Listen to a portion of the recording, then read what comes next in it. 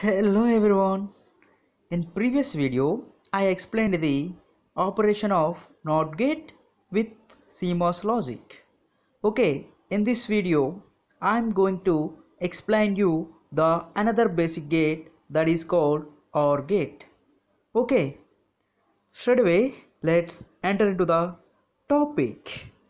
Okay, now in this video, we are going to learn the OR gate. What exactly the OR gate? The name itself or either or. Okay, you see the truth table. Okay, this has two inputs and one output. This is input, this is output. 0 0 0 1 1 0 1 1 are the input combinations. Okay, now the name itself or either or. If one input is high, either first input or second input, any one of the input is high, then the output is high.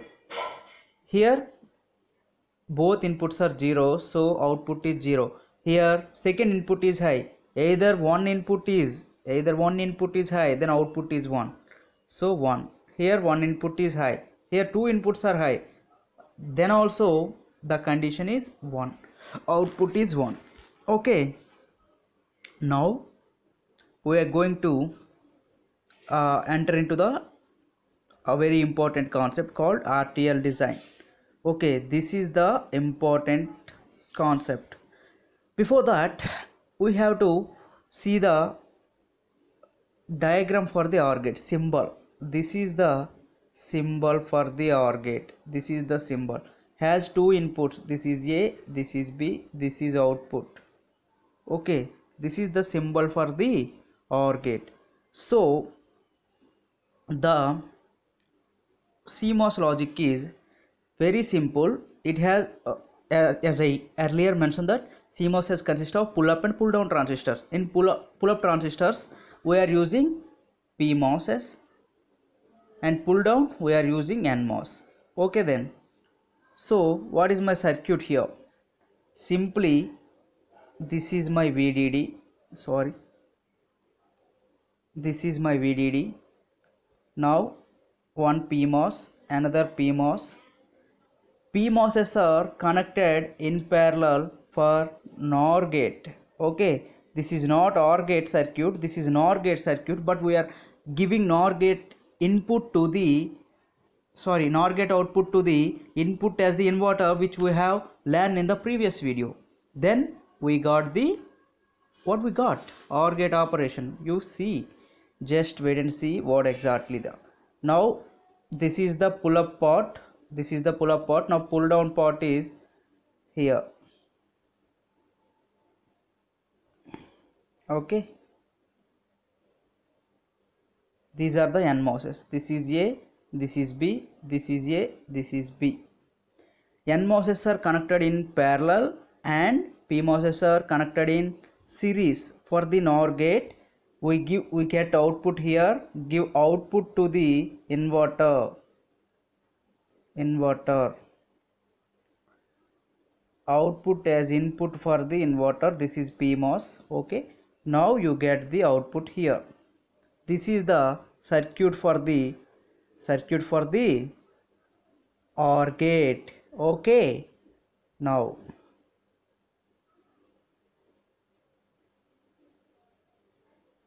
okay, yeah, now see the operation. Okay, if we give the 0 first case, I'll explain here by using truth table. Both inputs are taken as zeros. Okay, now what about my output? For 0, PMOS is short circuited. Okay, for 0, these A is 0, B is 0, so these are short circuited. Okay, these are short circuited. Now for PMOSs are for 0, NMOSs are open circuited, so this path is eliminated. Whatever is VDD is there present here. Okay, whatever VDD is there present here. For one inverter is, for one, what is the inverter operation? For if the input is 1, output is 0, So for 0 0 we get the output as 0. Okay, you see, for 0 0 output is 0. Okay, now for 0 1, the second case for 0 1. Now for 0 1,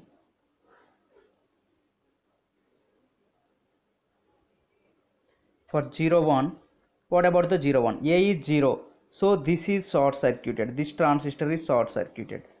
For 1, this is open circuited, so the VDD voltage is not come to here. Okay, nothing will be appear here.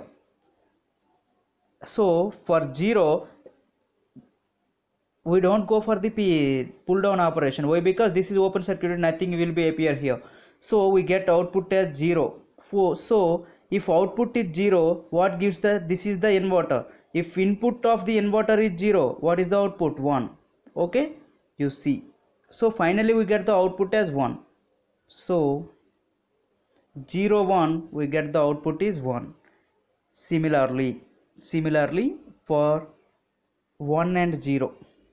For 1, PMOS A is open circuited. B is for 0, it is short circuited, but this is the open circuited, there is no path for the flow of the current, so we get 0 here. This is the input for the inverter. If 0 is the input for the inverter, output is high. So for 0 1 also we get the output as 1. For 1 0 also you get the output as 1. Okay, similarly for 1 1, what 1 1? If output is, sorry, if the, I'll clear the board and now it is clearly visible to you. Okay,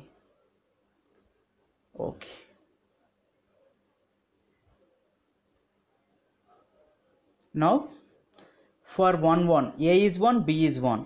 So for 1, both PMOSs are open circuited.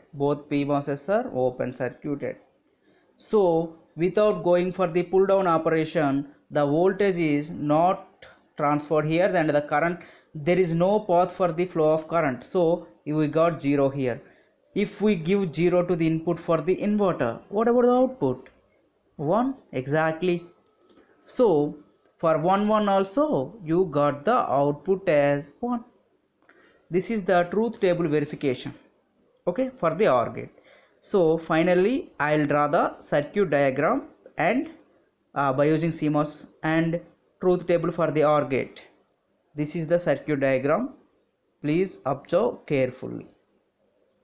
This is my VDD. So PMOSs are connected in series and my NMOS circuits are connected in parallel. Okay,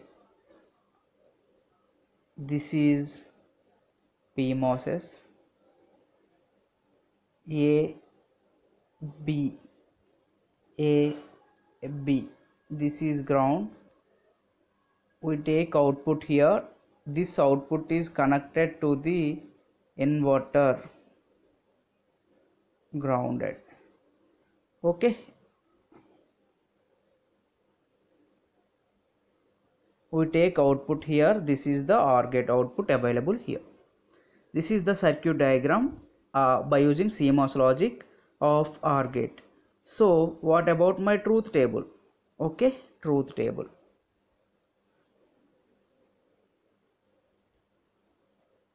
A B output. So both inputs are zeros, output is 0. 1 1 0 1 1. Either input, if either A is 1 or B is 1, then output is 1. For this 1 1 1. This is the truth table for the OR gate. So what is the symbol for the OR gate?